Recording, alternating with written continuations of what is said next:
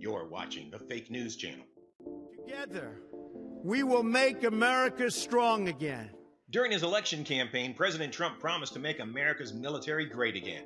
This week, U.S. Army Command Sergeant Major John Troxell, who is the senior enlisted advisor to the chairman of the Joint Chiefs of Staff, informed the world U.S. soldiers are going to battle ISIS fighters by beating them to death with shovels. That's right, shovels. He also stated we would shoot them in the face, which in my opinion is slightly more lethal than a shovel fight. But since this guy probably knows how to kill you with a rubber band, I'll just take his word for it. Subscriptions to the Fake News Channel are available on YouTube. Please subscribe now. For actual news, please consider one of these legitimate news sources.